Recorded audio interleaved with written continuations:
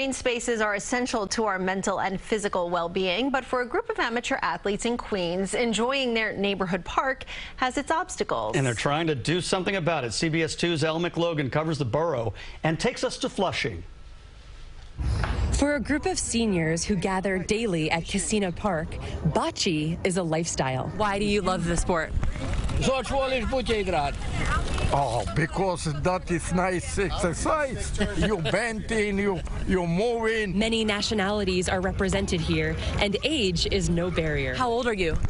Oh, 93. There's a lot of yelling, but it's all in fun. And, after the game is over, win or lose, it's forgotten about. But amid cheers and laughter, one subject elicits groans, the court itself. Dilapidated. The players say they've been asking the city for years to upgrade their decades-old court with its cracking wood, warped storage box, and water fountain that runs dry. We need lighting. We don't even have a bathroom. When we reached out for comment, City Parks told us they have fixed things up recently and will enlist volunteers for a spring repainting. All they're doing is putting a Band-Aid on. The bocce players want to know, why are some neighborhood parks well maintained while others go neglected?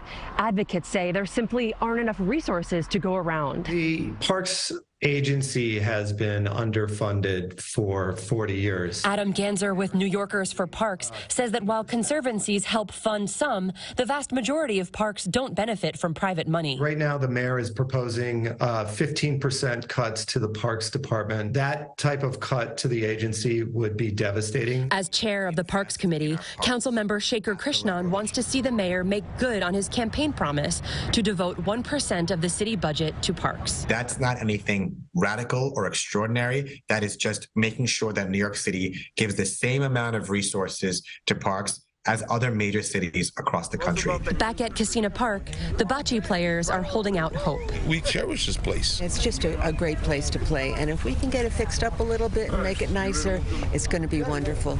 In Queens, Elle McLogan, CBS 2 News. Elle is our community reporter covering Queens. If you have a story idea for her, you can email queenstip@cbs.com. So nice to see. So even though the court is in that state of disrepair, it's nice to see so many people out there. Absolutely. On a daily basis. So fix it. I know.